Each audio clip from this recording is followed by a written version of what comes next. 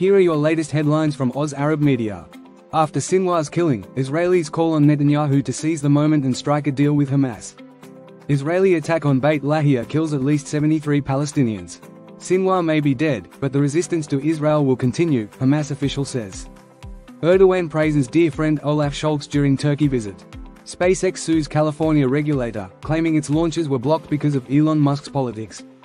King cracks jokes as Aussies get close look at royals. Tszyu in limbo after brutal knockout loss to ruthless Russian. Thank you for tuning in. Read these and more on ozarab.media. Did you know that you can gain great exposure by sponsoring our daily headlines? Contact us to find out more.